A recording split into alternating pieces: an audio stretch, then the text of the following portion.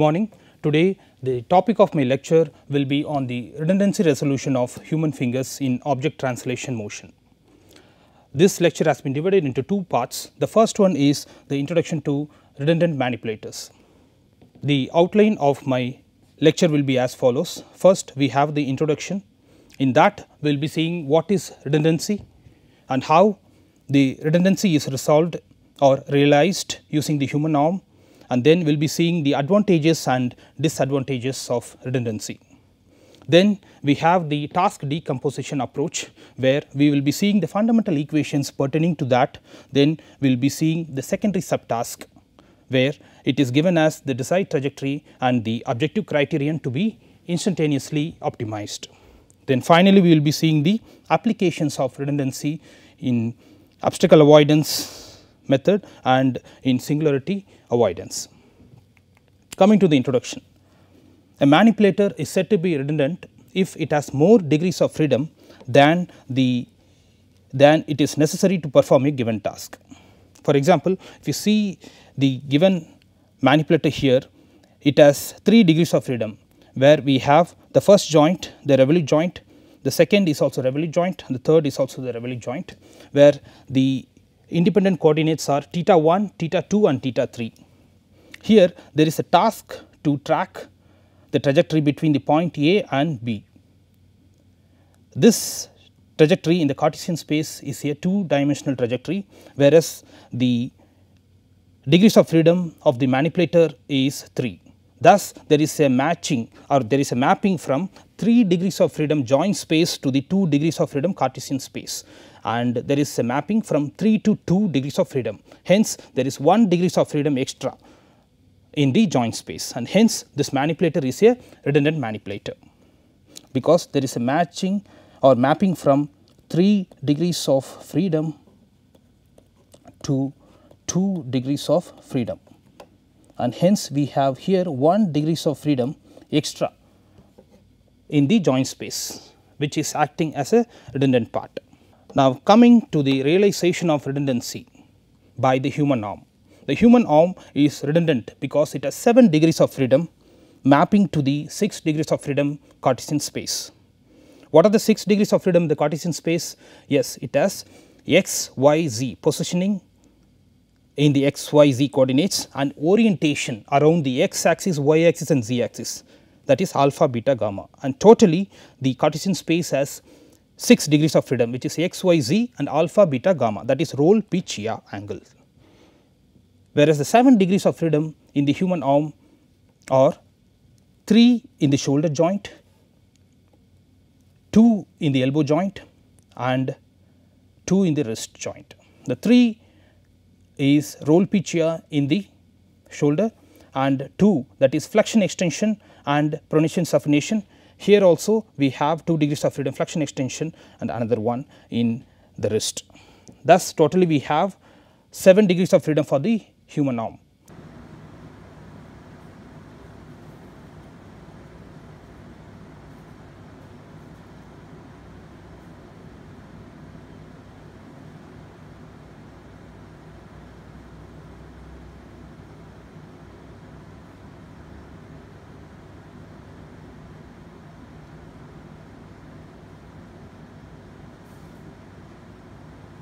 Three in the shoulder, 2 in the elbow and 2 in the wrist. This 7 degrees of freedom mapping to 6 degrees of freedom in the Cartesian space, and hence we have 1 degrees of freedom extra for the human arm. Thus, the 1 degrees of freedom is redundant for the human arm, and hence the human arm is versatile and has broad applicability. Thus, for example, if you want to grasp an object, that object will be having 2 tasks. This task will be having 2 tasks. One is the positioning of the hand and another one is the orientation of the hand. So, for the positioning we need 3 degrees of freedom, and for the orientation we need 3 degrees of freedom. Thus, we have 1 more degrees of freedom by the human arm, which is redundant. For example, in the grasping case we have the redundant configuration by the elbow elevation angle, as shown in the figure here. We have elbow down. With that posture we can grasp an object. Similarly, we can also grasp the same positioning of the object by elbow rising up. Thus, we have the elbow elevation angle coming up into the picture. Next, coming to the advantages and disadvantages of the redundancy. The advantages, obviously it is advantageous to avoid obstacles, to avoid singular configurations of the robotic manipulators and to perform low energy consuming motions. And finally, if some of the joints are kaput or they are not functioning due to the failure of the system, but still the task can be achieved by the remaining joints. But coming to the disadvantages, the system becomes bulkier in size and heavier in weight because of more joints and actuators. Likewise, it requires more complex control strategy because of the heaviness in the necessary computations. Now, coming to the methodology, which is the decomposition of tasks. Thus, the task given to a manipulator for the redundant manipulators is decomposed into primary subtask and secondary subtask, where the primary subtask is the major task with higher priority and the secondary subtasks are performed after performing the primary subtask. For example, in the case of spray painting and welding task, we have two tasks. The task of spray painting and welding can be decomposed into two tasks or subtasks, named hand position control and hand orientation control, where the hand position control is the one task with higher priority. Now, coming to the basic equations of redundant manipulators, consider an n degrees of freedom which has n joint angles given by the generalized coordinate vector, that is theta equal to theta 1 to theta n, where the ith joint is given by theta I. And assuming that the first task is given by the manipulation vector, which is x1 is equal to f of f1 of theta. It is the forward kinematic equation, where x is a Cartesian position of the end effector, which is equal to the function of the joint coordinates. And in this case, consider the desired trajectory for x1, which is represented by x1d of theta, x1d of t, sorry, x1d of t it is, where t varies from 0 to tf with the time step, where the time step is the sampling period in this simulation, where tf is the final time. And for the secondary case, for the secondary subtask, there are two cases. First one is the case 1, which is where the secondary subtask is given as a desired configuration represented by xd x2d of t, where t obviously varies from 0 to tf, where tf is the final time, and the secondary subtask is represented by x2 equal to f2 of theta. Whereas, a primary subtask we have seen in the previous slide, it is represented by x1 equal to f1 of theta. Here, for the secondary subtask, it is represented by x2 equal to f2 of theta. Here, for the case 1, the secondary subtask is given by x2d, that is the desired configuration it has to reach. Similarly, the case 2 for secondary subtask is the performance criterion, where this performance criterion is to be maximized instantaneously to achieve the redundancy based configuration. For example, you are tracking the trajectory. In that situation, there is an obstacle you are tracking here. You need to avoid this obstacle while tracing the same trajectory. Similarly, this objective criterion is used to avoid singular configuration while tracing this given Cartesian trajectory.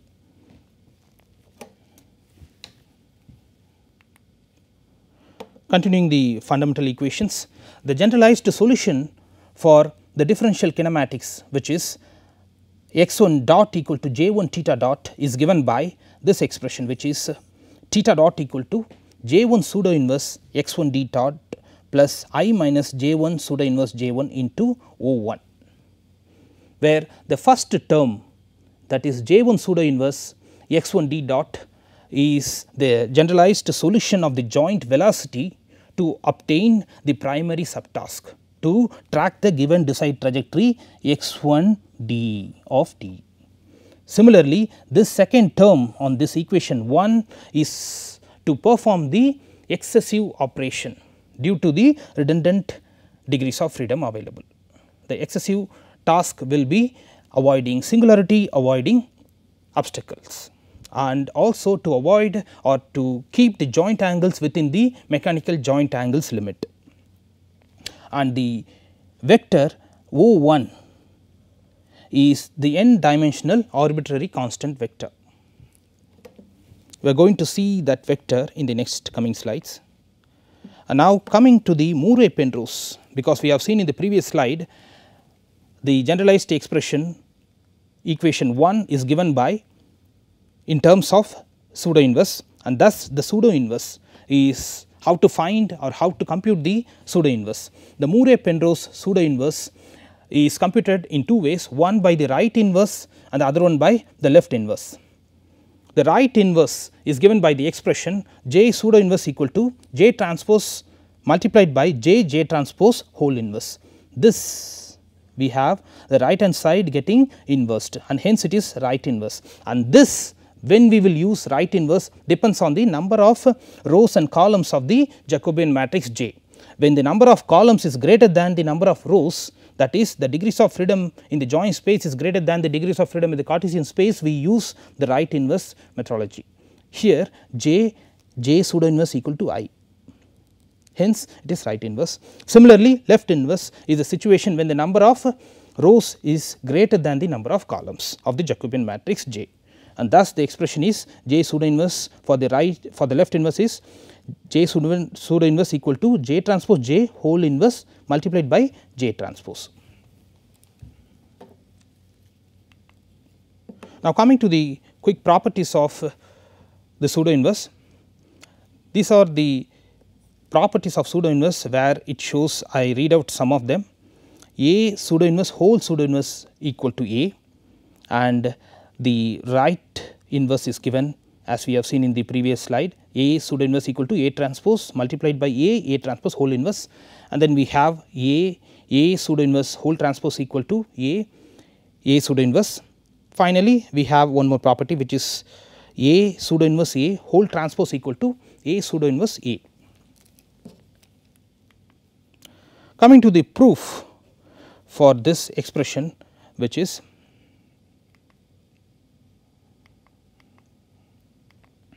this proof we will come back after this derivation. So, now coming to the two cases of a secondary subtask. The first one, secondary subtask is provided by the desired trajectory. What is the case 2? The secondary subtask is provided by the criterion function, which has to be maximized instantaneously. The first case is secondary subtask provided by the desired trajectory. Here the manipulation vector is x2 equal to f2 of theta, and the desired trajectory is given by x2d. We select the vector O1 in the previous expression of the generalized joint velocity vector. The O1 is selected to realize the desired trajectory x2d of t. The time derivative of this equation, manipulation vector equation, is given by x2 dot equal to j2 theta dot.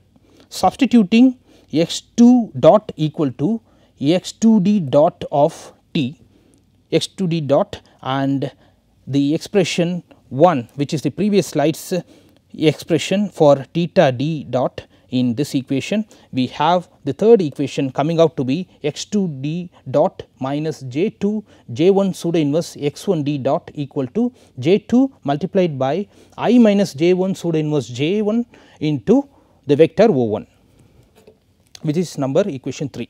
Now considering this expression, which is j2 hat equal to j2 multiplied by I minus j1 pseudo inverse j1, and the generalized solution of the system of linear equations, which is Ax plus b, that is the generalized solution for this system is x equal to A pseudo inverse b plus I minus A pseudo inverse a into the vector O. Considering these two equations, we get O1 in terms of O2 as expression or equation number 4, where O2 is the n dimensional arbitrary constant vector, and from the references of Yoshikawa and Klein, which is given in the references number 1 and 2, we get I minus J1 pseudo inverse J multiplied by the J2 hat pseudo inverse equal to J2 hat pseudo inverse. Therefore, the generalized velocity will be obtained in terms of J1 and J2 as equation number 5.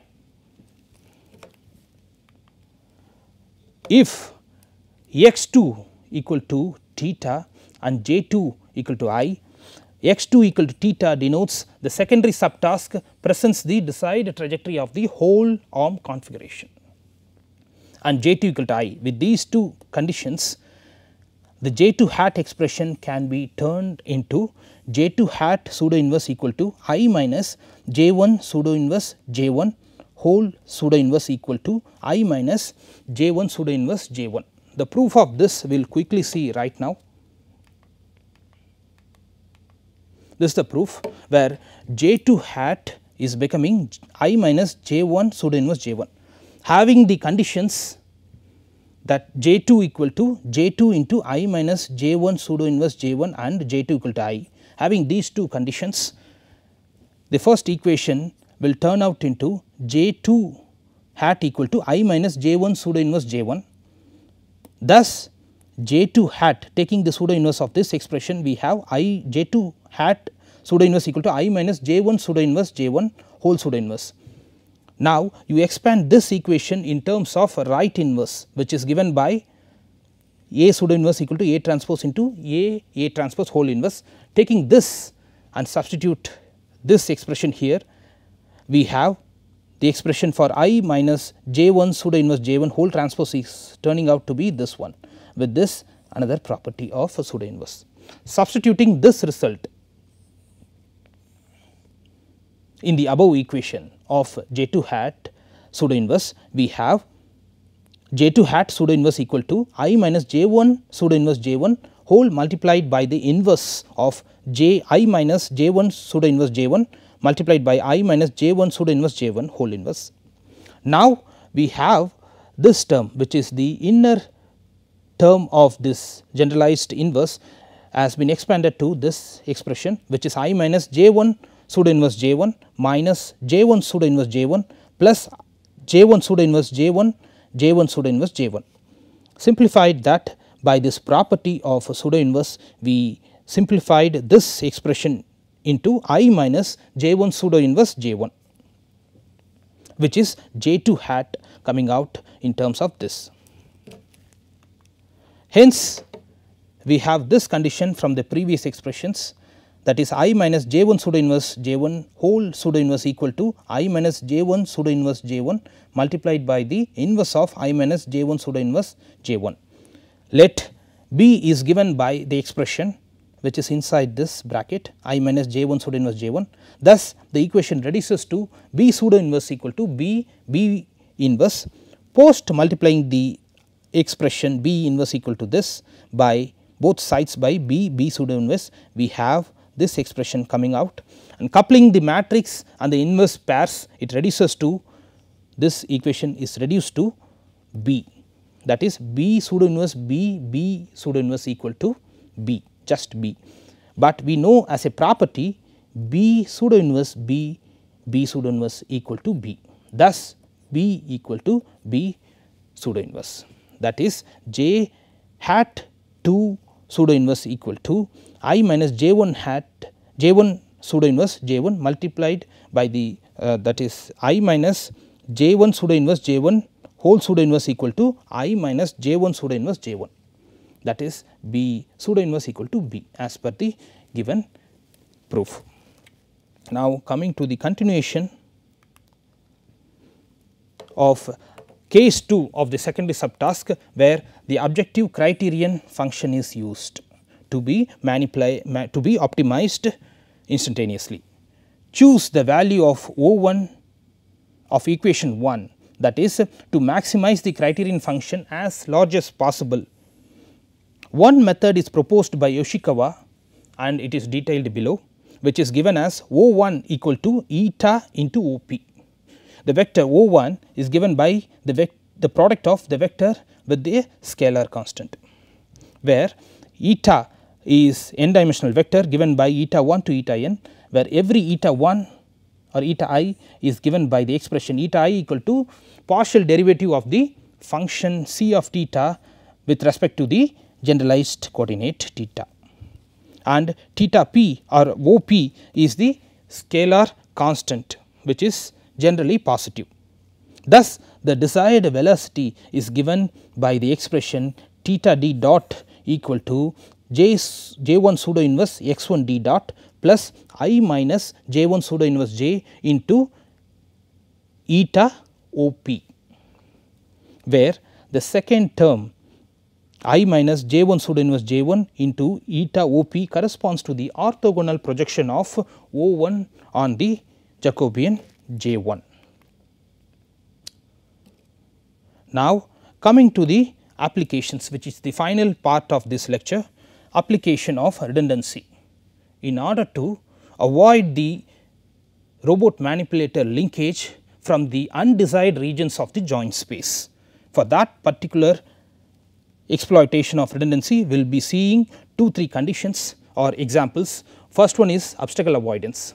Here the aim or objective is to make the end effector follow the desired trajectory by avoiding collisions with the obstacles. The given parameters are the link lengths and the initial joint configuration which corresponds to the initial end effector position. Now, coming to this simulation which has been done in MATLAB.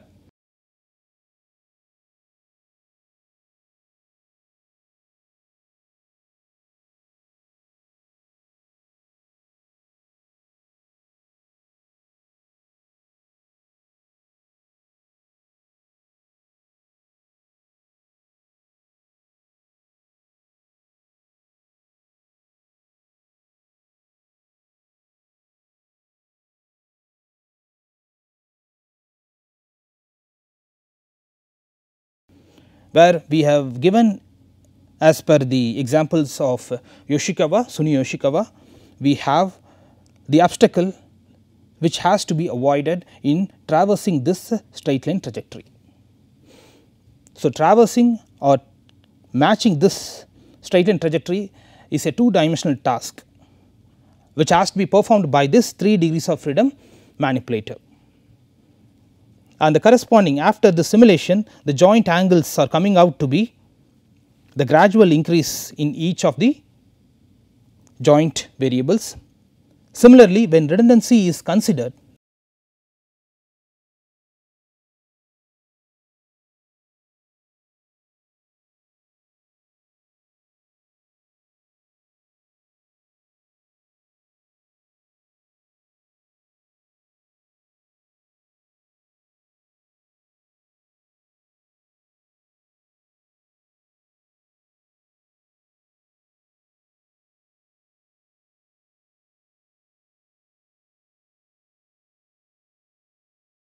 the obstacle is avoided. When redundancy is not considered, the obstacle is not avoided, it gets into the collision with the obstacle, whereas when we consider the redundancy part, that is the second term I minus j pseudo inverse j into the redundancy part. Okay. Here the redundancy part is coming out to be the vector g into x2 minus x2 d. When we have this redundancy term part, we will be avoiding this obstacle as shown by this joint angular configurations, which are where the joint angles are varying differently in order to avoid this obstacle. Now, coming to the second application, which is the singularity avoidance, that is to avoid the singular configuration in the joint space. So, similarly we have given the link parameters, the initial configuration of the manipulator and its end effector position.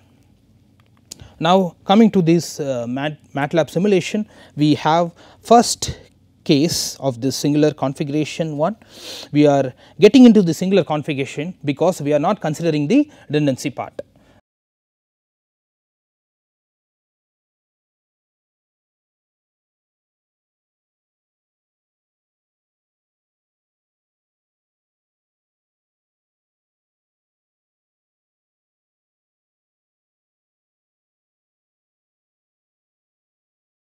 Next we consider the redundancy part, thereby we are avoiding the singular configuration.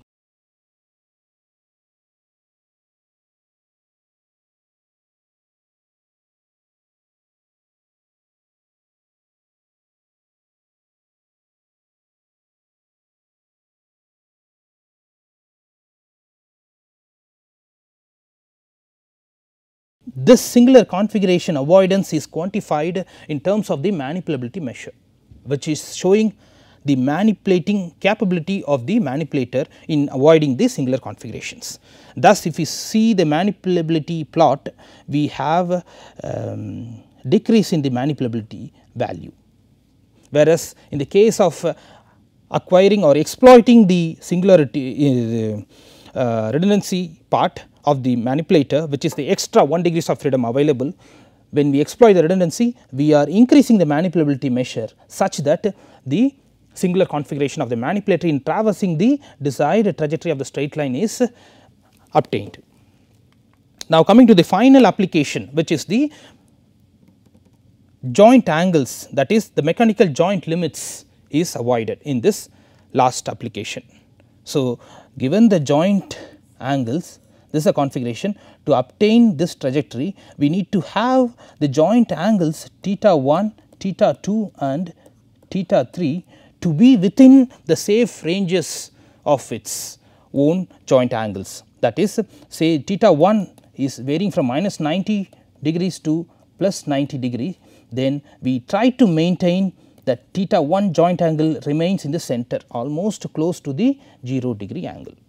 That is obtained by considering this objective criterion, which is given by m of theta equal to minus 1 by 2n summation of theta I minus theta I bar by theta I max to theta I minimum, where theta I bar is the middle value of that joint range and theta I minimum is the minimum value of for theta I and theta I max is the maximum value of theta I.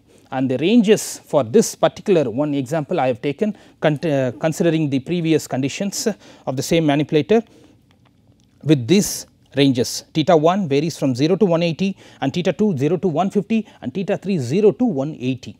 Now, coming to this simulation, we have seen that the joint limit violation happens when we are not considering the redundancy.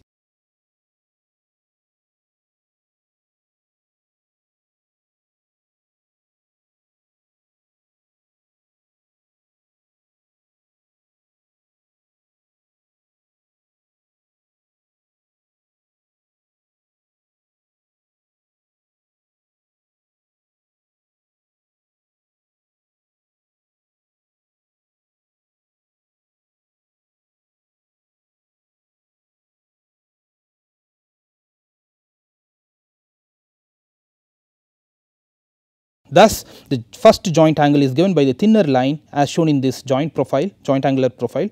We can see that the first joint angle range is to be within 0 to 180, but you can see that it is going to the negative region, that is crossing this limit when we do not consider the redundancy in traversing or following a desired given circular trajectory of the end effector.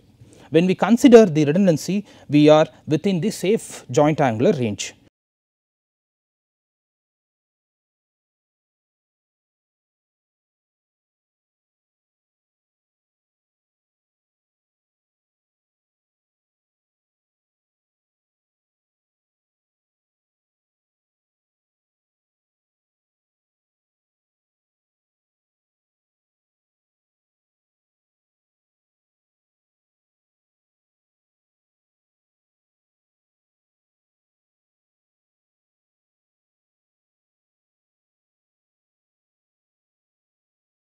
Where we can see that all the joint angles given by this thinner, medium thick and the thicker most profiles of the joint angles, they are lying within the joint angular ranges given here, 0 to 180, 0 to 150 and 0 to 180 for the 3 joints respectively.